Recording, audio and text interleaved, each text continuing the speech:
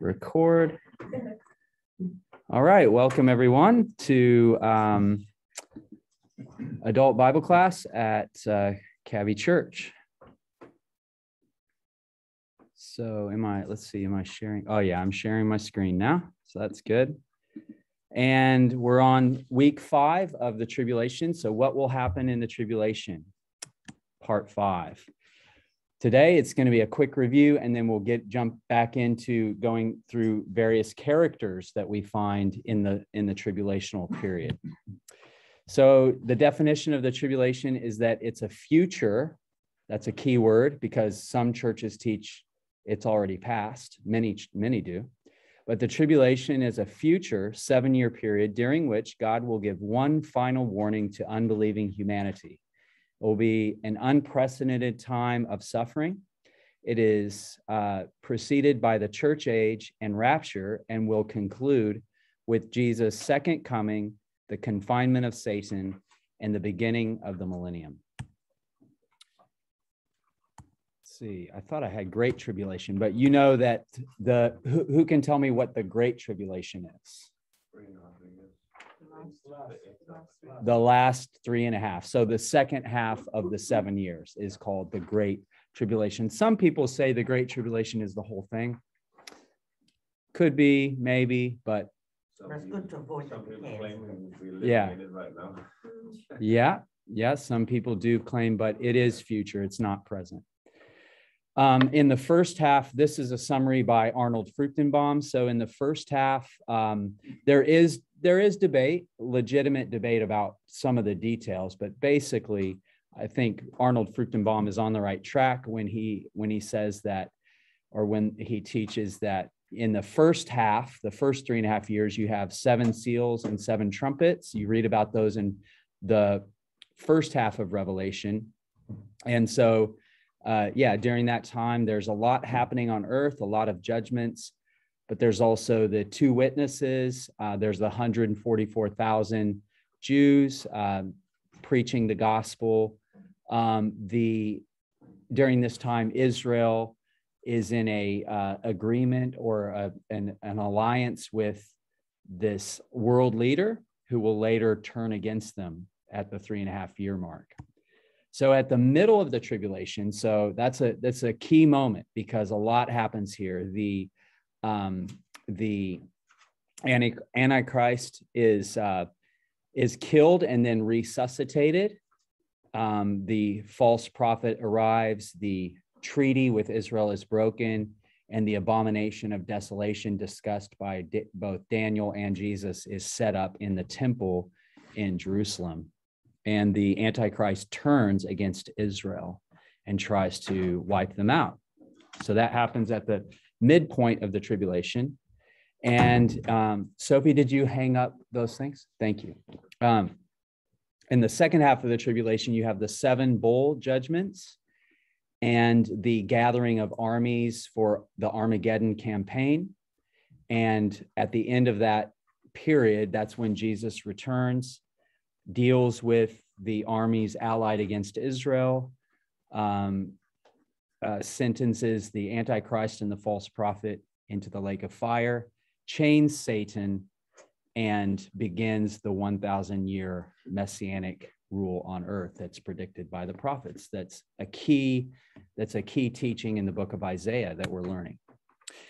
So the cast of characters in the tribulation, I took off nations at your suggestion and just put earth dwellers. So on the good side in the tribulation, you have the Trinity, you have angels, elect angels who are very active in that time period, doing a lot of jobs and sent on lots of errands for God. You have the 144,000 Jews, which we talked about last week. They are sealed and they're not allowed to be touched until God allows that, maybe at the mid-trib point, but they are evangelists. And then the great multitude is the Gentiles who come to faith in Jesus during the tribulation, many of whom are martyred. And the 2 witnesses, so now we're going to talk about the 2 witnesses and the remnant of Israel Then we'll switch over to the bad side and talk about Satan, Antichrist, false prophet, and earth dwellers. We'll see how far we get. So the two witnesses. So these are, well, we'll just read it and then just point out a few details that we learned from the text. So this is a Revelation 11, 3-6. And I will grant authority to my two witnesses, and they will prophesy for 1,260 days. So if you're going off 30-day months, that would be exactly 3.5 years. So again and again, you see that period, 3.5. Clothed in sackcloth. These are the two olive trees and the two lampstands that stand before the Lord of the earth. And if anyone would harm them, fire pours out from their mouth and consumes their foes. If anyone would harm them, this is how he is doomed to be killed. They have the power to shut the sky, that no rain may fall during the days of their prophesying. And they have power over the waters to turn them into blood and to strike the earth with every kind of plague as often as they desire. And when they have finished their testimony, the beast that rises from the bottomless pit will make war on them, conquer them, and kill them. And their dead bodies will lie in the street of the great city that symbolically is called Sodom and Egypt, where their Lord was crucified. So there you, if there's any doubt what the city is, you've got it right there.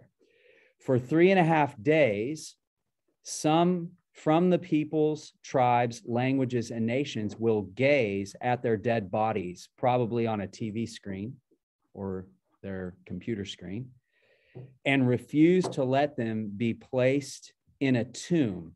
And those who dwell on the earth will rejoice over them and make merry and exchange presents, because these two prophets had been a torment to those who dwell on the earth. Okay, continuing on. But after the 3.5 days, a breath of life from God entered them, and they stood up on their feet. And great fear fell on those who saw them.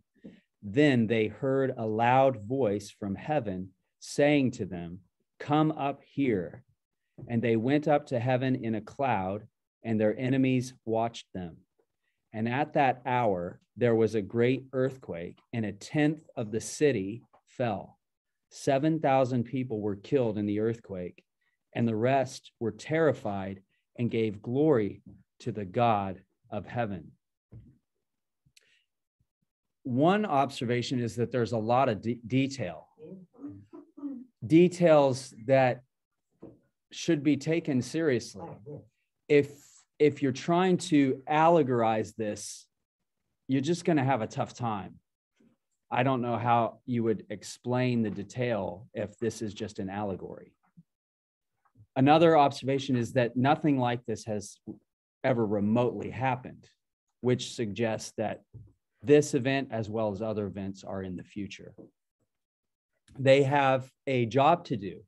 Their job is to prophesy, to warn, and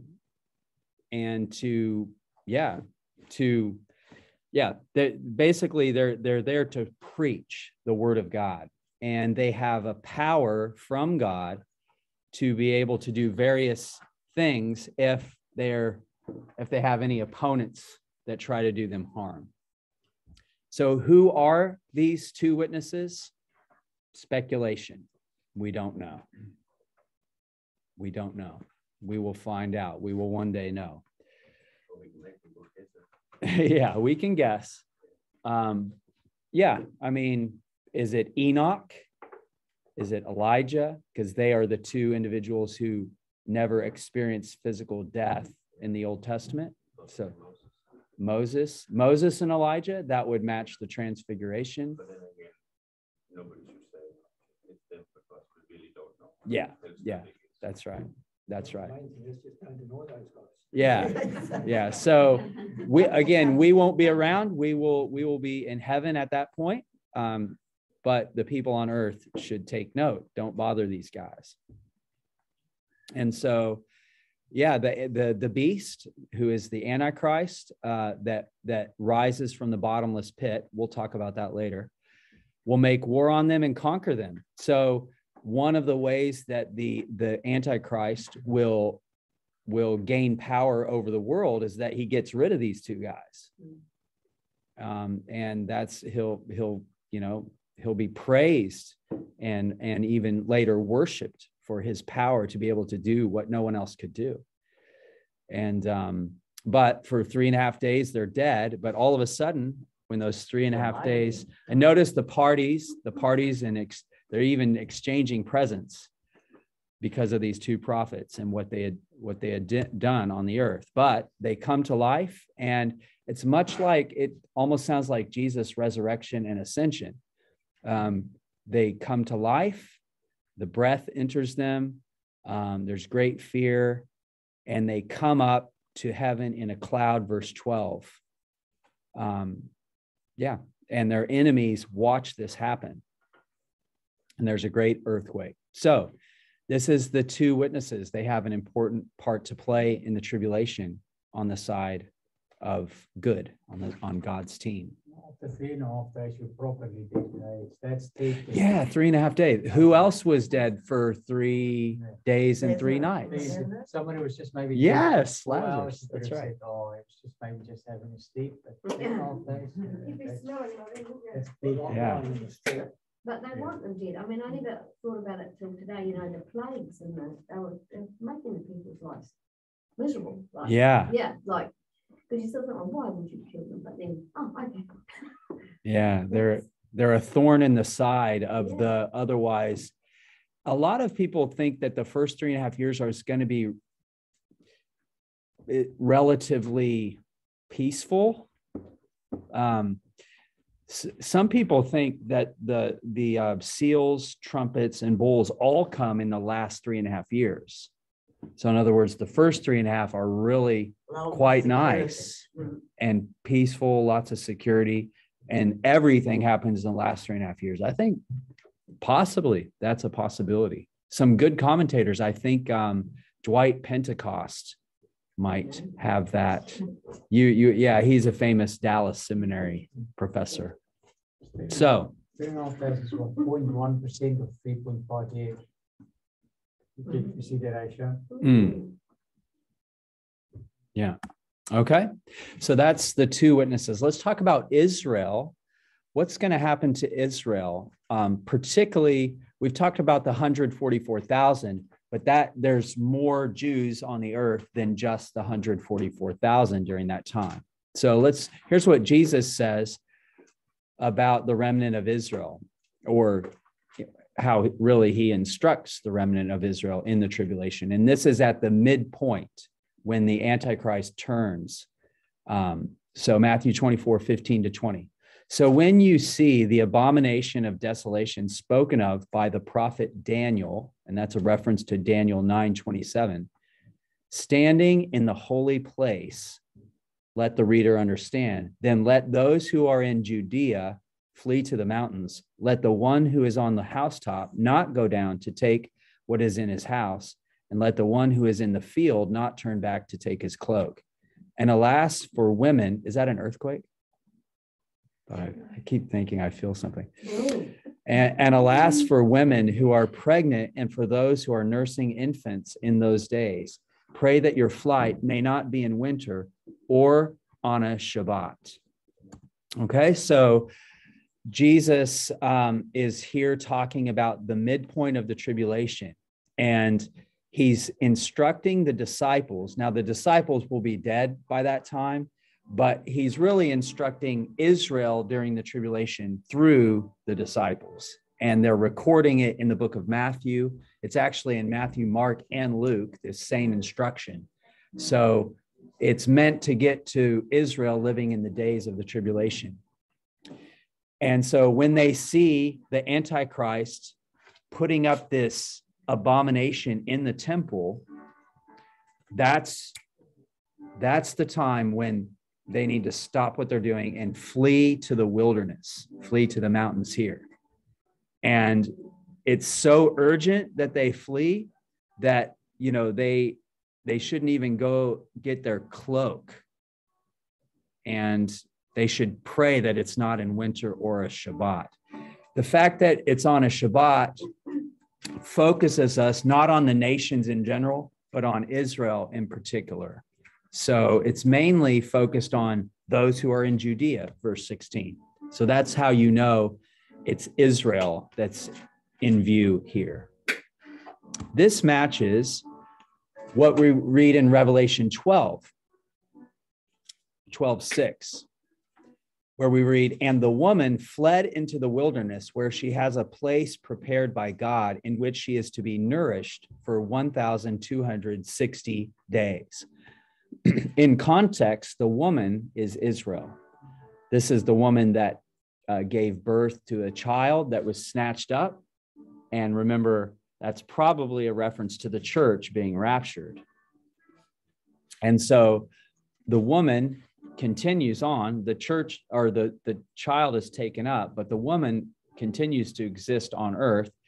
And it's at this time that she flees into the wilderness, where she has a place prepared by God in which she is to be nourished for 3.5 years. So again, this matches the amount of days and months that we've been talking about. So in the second half of the tribulation, Israel will be hiding in basically Jordan, in a place called Petra or Basra, and God will supernaturally provide and protect them during that period, and Satan and the Antichrist will not be allowed to destroy them. Have you heard that before? Yeah, So- it's interesting that God is the protector, because we know where they're going. So it's Yeah. not like they're hiding. Right. It's been written here for generations where they're going to, and yet they will be protected. Right. Yeah. Yeah, Satan knows where they're going to go, We know where they're going to go. but yeah, exactly. Yeah, that's true. Okay, so here's more from Revelation 12. "And when the dragon saw that he had been thrown down to the earth, he pursued the woman who had given birth to the male child. But the woman was given the 2 wings of the great eagle, so that she might fly from the serpent into the wilderness." Maybe that's the U.S. Air Force. I don't know. No. Into the wilderness, to the place, C-17 or something, to the place where she is to be nourished for a time and a times and a half a time. So that's another way of saying 3.5 years. "The serpent poured water like a river out of his mouth after the woman." Interesting. I don't know whether that's literal or metaphorical, but in some way the serpent will try to flood Israel and sweep her away. Verse 16. "But the earth came to the help of the woman, and the earth opened its mouth and swallowed the river that the dragon had poured from his mouth. Then the dragon became furious with the woman and went off to make war on the rest of her offspring." I take that to be not just Jews scattered throughout the world, but believers, anyone who has chosen Jesus over the Antichrist throughout the world. So so this all happens at the midpoint of the tribulation, this flood and the earth coming to the rescue of Israel. And then Satan will be furious and go off and make war through the Antichrist on all believers on earth during the last 3.5 years. Any questions about the 2 witnesses or the remnant of Israel? Okay, good. How are we doing on time? Yeah, doing very good. Okay, now let's go to the bad side. What is the forces of evil, the characters representing evil, going to be doing during this 7-year period? So in Revelation 12, 7-9, we hear more about Satan. In verse 7, "Now war arose in heaven." Now this is talking again about the midpoint of the tribulation. "War arose in heaven, Michael and his angels fighting against the dragon. And the dragon and his angels fought back, but he," referring to Satan, "was defeated, and there was no longer any place for them in heaven. And the great dragon was thrown down, that ancient serpent who is called the devil and Satan, the deceiver of the whole world. He was thrown down to the earth, and his angels were thrown down with him. So there's an angelic battle, Michael and his angels versus Satan and his angels, otherwise known as the demons. And notice God is not involved. Jesus is not involved here. It's simply an angelic fight. And the good angels win, and Satan is kicked out or thrown down. Verse 9, he's thrown down out of heaven. And there's a list of his names and descriptions. And not just Satan, but his angels are thrown down as well. Other verses tell us that 1/3 of the angels are fallen and 2/3 are elect or good. So you've got 2/3 of the angels versus 1/3 of the angels. And this is interesting because this tells us that right now, Satan does have access to heaven. Yeah, you see that in Job as well. So Satan has access, the way I see it, he has access to both heaven and earth. He can walk around on earth. He can come to heaven and speak to God when God allows, as we see in the early chapters of Job. But at this point, in the midpoint of the tribulation, it's a significant moment in Satan's history because he will never be allowed again to enter history. So his end is coming, and soon he'll be chained at the end of the tribulation. So he's thrown down, and then verse 12, but woe to you, O earth and sea, for the devil has come down to you in great wrath, because he knows that his time is short. And when the dragon saw that he had been thrown down to the earth, he pursued the woman. We've already seen that with the remnant of Israel who had given birth to the male child. Then the dragon became furious with the woman and went off to make war on the rest of her offspring, on those who keep the commandments of God and hold to the testimony of Jesus. And he stood on the sand of the sea. All right, so Satan's thrown down. He tries to destroy Israel. That fails. So then he makes war on the rest of the believers on earth, and he's standing on the sand of the sea. That's how that chapter ends. And the next chapter is the two beasts that arise. I thought the church was a woman, was portrayed as a woman, and here it's a man. A child, yeah. It's a metaphor. Yeah. So different metaphors can be used by different biblical authors at different times without conflict. All right, then I accept that. Yeah, and a lot of people say this is Jesus, and Jesus was male, and Israel did give birth to Jesus. Jesus was Jewish, but we've talked about this in previous weeks. But that earlier in chapter 12, it really looks like it's Jesus and the church are the child, because both Jesus and the church are said to rule the nations with a rod of iron. So, and that's what you see earlier in chapter 12. Okay, so that is Satan. Now, there's more that could be said, but let's turn to the Antichrist. So, the first time we see the Antichrist in the book of Revelation is in chapter 6 during the seals. And the first seal is described in Revelation 6:1-2. And verse 2 says, and I looked, and behold, a white horse, and its rider had a bow. A crown was given to him, and he came out conquering and to conquer.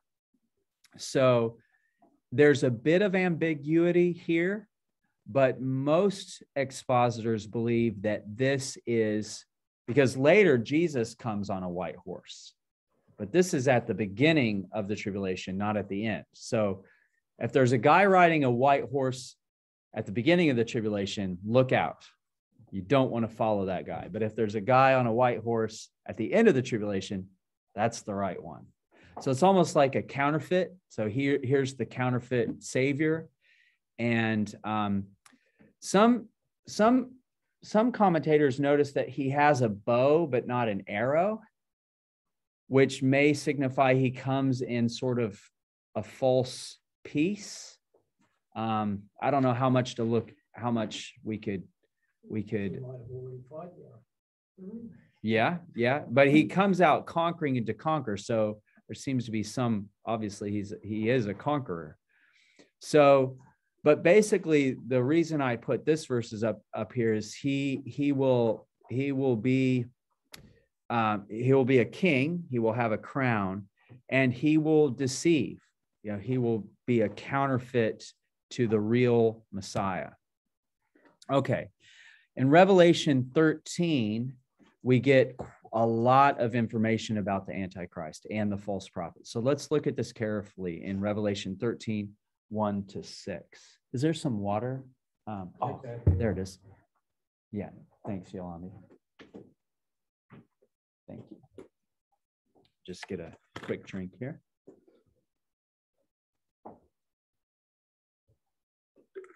Okay. Revelation 13, 1-6. And I saw a beast rising out of the sea with 10 horns and 7 heads, with 10 diadems on its horns and blasphemous names on its heads. And the beast that I saw was like a leopard. Its feet were like a bear's, and its mouth was like a lion's mouth. And to it, the dragon gave his power, his throne, and great authority. One of its heads seemed to have a mortal wound, but its mortal wound was healed. And the whole earth marveled as they followed the beast. And they worshiped the dragon, for he had given his authority to the beast. And the beast was given a mouth, uttering haughty and blasphemous words. And it was allowed to exercise authority for 42 months, again, 3.5 years. It opened its mouth to utter blasphemies against God, blaspheming his name and his dwelling, that is, those who dwell in heaven. All right, so now the word Antichrist isn't found in Revelation. It is found in other books of the Bible. So, but it seems like it's the same person. He rises out of the sea, and he also has a mortal wound, verse 3.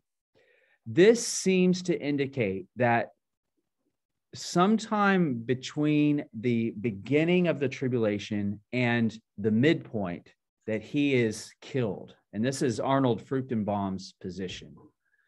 And that Satan brings him back to life. What's interesting about that is because the real Messiah died and came back to life. And so there seems to be a symmetry between what the Trinity is doing and what the false Trinity is doing. And when I say false Trinity, I'm meaning Satan, the counterfeit or the opponent of God the Father, the Antichrist, the opponent to Jesus, and the false prophet, the opponent to the Holy Spirit. So and we see there's more in Revelation 17 about that indicates that the Antichrist was, is not, and will be, which seems to indicate that he was alive, he died, and then he came back to life. So not a whole lot of other detail besides those two passages.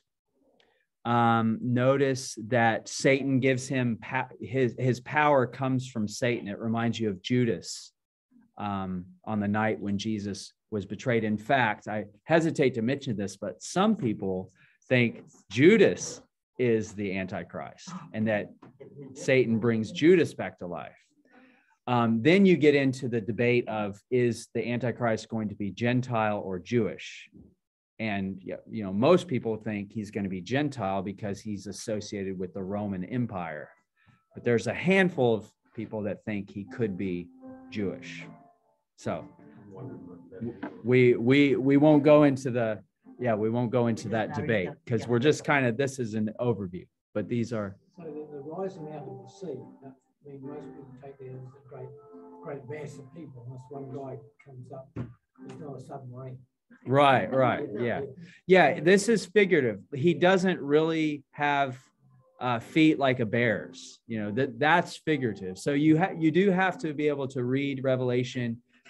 They stand for something literal, but they're a physical kind of metaphor for something literal. Does that make sense? He has a mortal wound. The earth dwellers worship the dragon, Satan, because he gave his authority to the beast. That's similar to, you know, we worship the Father because he has given authority to the Son. You know, there's a lot of parallels here. He speaks blasphemous words.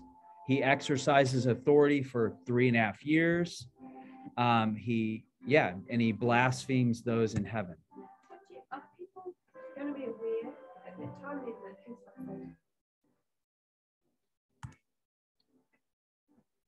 Yeah, and they worshipped the dragon, for he had given his authority to the beast.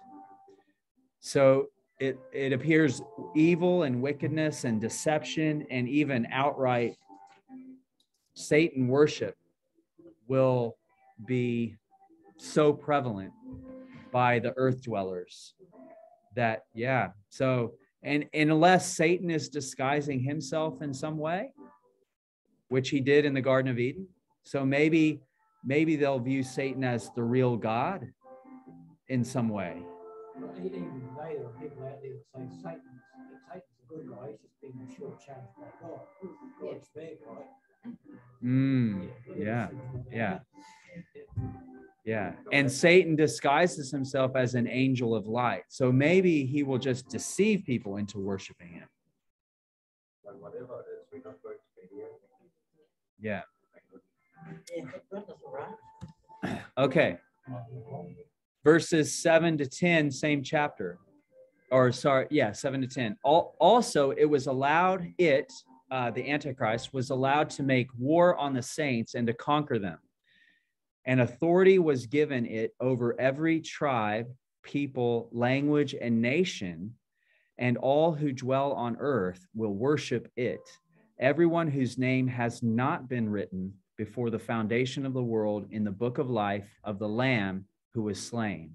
If anyone has an ear, let him hear. Pay attention. If anyone is to be taken captive, to captivity he goes. If anyone is to be slain with the sword must he be slain. Here is a call for the endurance and faith of the saints. So he is a world ruler. He has world authority, and he's given authority to make war on all the saints. That's an interesting statement, isn't it? You couldn't do this unless God gave him the authority to go ahead and do it. So Yeah. he knows that all the stuff he's doing against God is still under God's authority to go and do it. Yeah. It's an interesting way. It's a passive voice. It was allowed to make war on the saints. Good point. God's still in control. Okay, so that's the Antichrist. And let's finish up with the false prophet. So the false prophet is the third member of the unholy Trinity. And verse 11, we read, "Then I saw another beast rising out of the earth." Okay, so out of the sea and out of the earth. "It had 2 horns like a lamb, and it spoke like a dragon. It exercises all the authority of the first beast in its presence, and makes the earth and its inhabitants worship the first beast, whose mortal wound was healed." Okay, there you go. Mortal. So the first beast had a mortal wound that was healed. And this false prophet, again, it doesn't say false prophet, it's just a beast. But I think it's called a false prophet later in Revelation in 19, when they're thrown into the lake of fire. So, so like the Spirit, focuses people onto the real Christ, the false prophet will focus people on the false Christ. So again, we see that parallel. Even making fire come down from heaven to earth in front of people. So similar to those 2 witnesses. and by the signs that it is allowed to work in the presence of the beast, it deceives those who dwell on earth, telling them to make an image for the beast that was wounded by the sword and yet lived. So again, we see the Antichrist was wounded by the sword. He has a mortal wound. So it does appear that the Antichrist will be killed and then rise again. So notice now we have an image. We not only have the three members of the unholy Trinity, but an image, and this image is created or made by the earth dwellers at the encouragement of the false prophet. Verse 15, and it was allowed to give breath to the image of the beast, so that the image of the beast might even speak and might cause those who would not worship the image of the beast to be slain. Also, it causes all, both small and great, both rich and poor, both free and slave, to be marked on the right hand or the forehead, so that no one can buy or sell unless he has the mark, that is, the name of the beast or the number of its name. This calls for wisdom.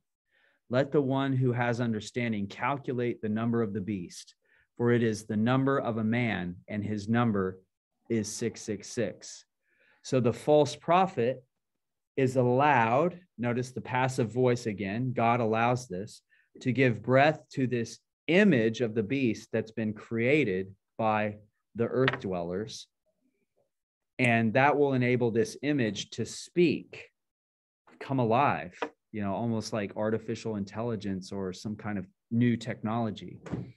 And it orders, those who won't worship the image to be slain.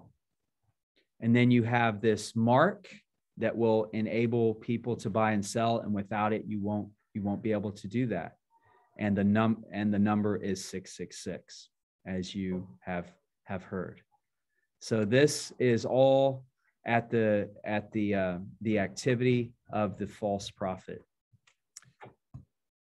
Okay, we'll stop there with earth dwellers. Again, we've got the good and evil characters of the tribulation. We've discussed the two witnesses, the remnant of Israel, Satan, Antichrist, and false prophet, and we haven't got to earth dwellers yet.